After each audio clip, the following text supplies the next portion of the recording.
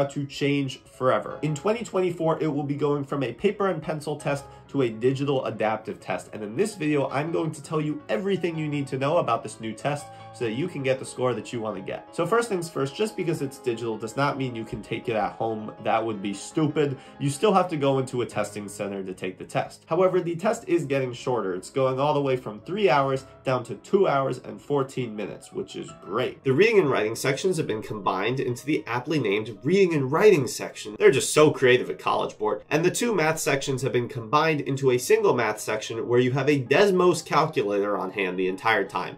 And that is a complete game changer, but we'll get into that in a bit. Each section is divided into 2 modules. Each reading and writing module is 27 questions in 32 minutes, so 71 seconds a question, and each math module is 22 questions in 35 minutes, so 95 seconds per question. This is more time per question than you get on the paper SAT. But here's what's important. The first module of each section is going to be a range of questions that everybody gets. They're going to be in a randomized order, so it's harder to cheat, but everyone will get the same set of questions on the first module.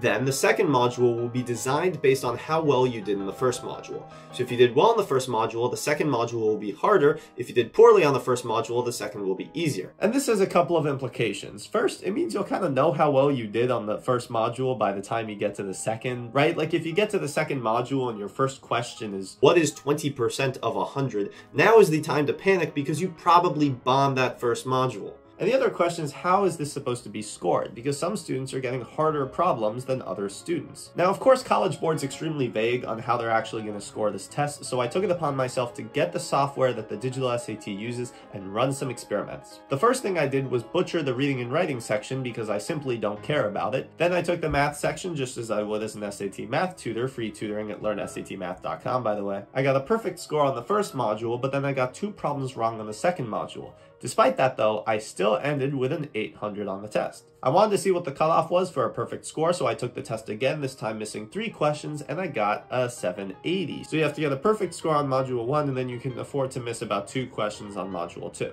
But generally speaking, you don't need to get every single question correct to get a perfect score. Also note that this doesn't work the other way around. I tried the reading and writing section, missing 2 problems on the first module and getting a perfect on the second, and I got a 760 from that, so you have to get a perfect on Module 1. So clearly you're penalized more for missing easy problems than hard problems, which makes sense, but I wanted to see exactly what extent this is true, so like any normal person would do, I took the test 2 more times. The first time I got everything wrong on Module 1 and a perfect score on the easiest possible Module 2. It was very easy, trust me. The second time I took the test, I did the opposite thing. I got a perfect score on Module 1 and then got everything wrong on the very hard Module 2. Now let's play a game. What do you think my score was for each of these tests? Place your bets now.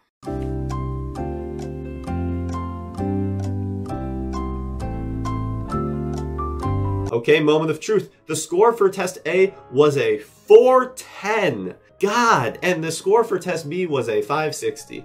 That is a big difference. Remember, both of these tests got the same number of problems right, it just depends which module. The big takeaway from these experiments is that Module 1 can and will completely screw over your SAT score. It's only 22 questions, and yet it is setting a hard floor or ceiling on the rest of your test. So now let's talk about content changes on the digital SAT. The biggest change of all on the reading and the writing and the math is that the test is going away from long passages and word problems and transitioning to short, isolated questions. This is most impactful in the reading section because the 85-line passages are completely gone and are replaced with shorter paragraphs and sentences that you have to fill in the blanks for. It's still a lot of the same skills: sentence completion, identifying purpose, analyzing data, grammar, structuring sentences. However, now you're missing the questions that would only make sense with longer passages, like questions about characters or those 2-part questions where you use the evidence in one question to support the answer of the previous one. Now, because I'm an SAT math tutor, that's pretty much all I can speak to about the reading section and how it's changing, but I do have some strong thoughts about the math section, so let's get into that. On the math section, the questions are pretty much the same as they were before. The only piece of content that's actually getting removed is imaginary numbers,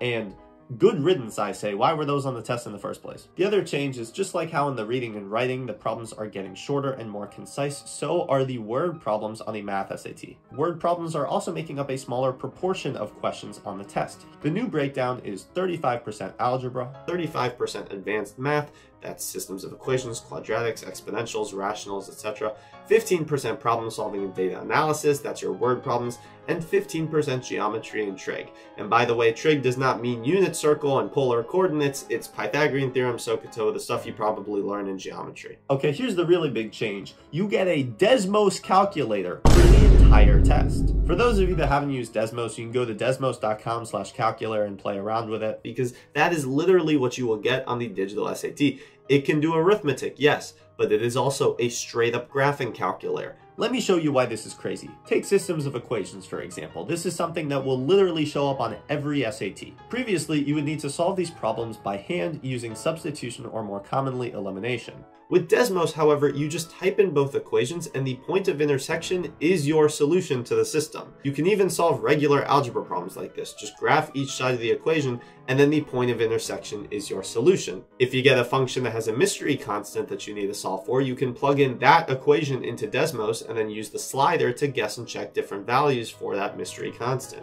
In fact, you can graph pretty much everything. X and Y intercepts, graph it. Number of solutions, graph it. Points of intersection, graph it. Minimum value, graph it. But wait, there's one other thing that's really funny. If you need to calculate the mean or median, simply type in the word mean, input your data, and then Desmos will automatically calculate it for you. And I bet 99% of people are going to take the test without actually knowing that's a feature, so be glad you're watching this video and you're in the 1%. I'd estimate that about 25% of problems on this test should be solved with Desmos, and about half of them can be if you really wanted to. You're still allowed to bring your own calculator, but don't even bother, Desmos is better in every way. Another change that's pretty insignificant, but I still feel like I should mention, is that the free response questions no longer limit you to 4 boxes, because that would be stupid. And last but not least, the whole reason this test is going digital is so that College Board does not need to collect 1.7 million test booklets before they can get you back your score. The second you hit the submit button, College Board knows your score. And College Board takes pride in this achievement. They're saying you will get your score back in days instead of weeks. But why is it still taking days to send you the score that's calculated instantly? David, what could possibly be the reason for this? Anyways, if you found this video helpful, be sure to subscribe. I'm currently exclusively making content on the SAT Math, so if you subscribe to this channel, you will get all the information that you need to completely obliterate this SAT. And if you're interested in private tutoring, head over to learnsatmath.com. I'm offering a free trial session, and you can't get better than that. I assure you my tutoring is phenomenal. All my information is right there on my website. And of course, good luck studying.